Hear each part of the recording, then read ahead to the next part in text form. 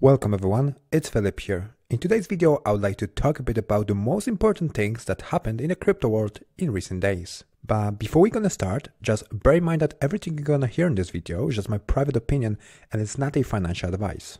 Okay then, so the current market cap is $134 billion and Bitcoin costs $3,918 and is currently 0.26% up in the last 24 hours. If we have a look on the top cryptocurrencies according to market cap, we can clearly see that in the last 7 days, most of the project went up and we've got some nice gains for Stellar, 25%, over 25%, and everything is due to small rebranding as Stellar changed its logo.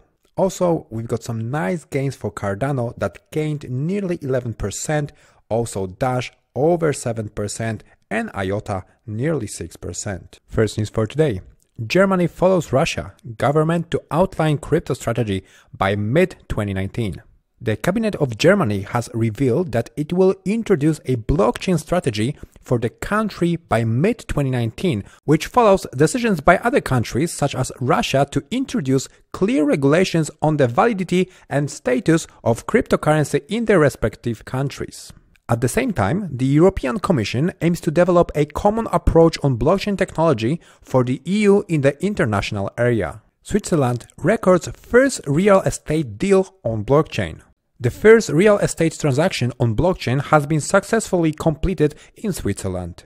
The feat was achieved by BlockImmo Ltd, a blockchain property transaction platform in collaboration with 2 other companies. We've got very good news that comes from Argentina, as Argentinian government will invest in blockchain projects backed by Binance Labs. The government of Argentina is set to invest in early-stage blockchain startups backed by the venture arm of cryptocurrency exchange Binance. The country's Ministry of Production and Labor announced Wednesday that it will match investments of up to $50,000 into every Argentinian blockchain project that will receive funding from Binance Labs via the second season of its incubator program. From another hand, we've got not so good news that comes from France, as France is planning to ban anonymous cryptocurrencies. Also, Texas is planning to do exactly same thing. As we can read on newsbtc.com, Texas wants to ban anonymous crypto. Texas Republican Rep Phil Stevenson has introduced a bill draft that would require Texans to identify themselves before they use crypto assets like Bitcoin. Warren Buffett yet again criticized Bitcoin, calling it a delusion. The 88-year-old billionaire and CEO of Berkshire Hathaway has openly expressed his skepticism towards cryptocurrencies, and yet again, Buffett is seen repeating his views in an interview with CNBC's Becky Quick, saying Bitcoin has no real value at all. As we can read on gocryptowise.com, 41% of global tech companies will most likely implement blockchain in the next 3 years. In a recent release survey made by KMPG, where global leaders in the tech industry are asked about innovations in their areas, it seems clear that many companies are looking to implement blockchain technology in the coming years. 41% very likely to implement blockchain technology in the coming 3 years, 31% was neutral, and 28% not likely to. As we can read on cryptovest.com, Jack Dorsey, Twitter CEO, is buying 10k in Bitcoin every week. In a recent episode of the Tales from the Crypto podcast, Twitter CEO Jack Dorsey revealed that he is periodically accumulating Bitcoin to the tune of $10,000 per week.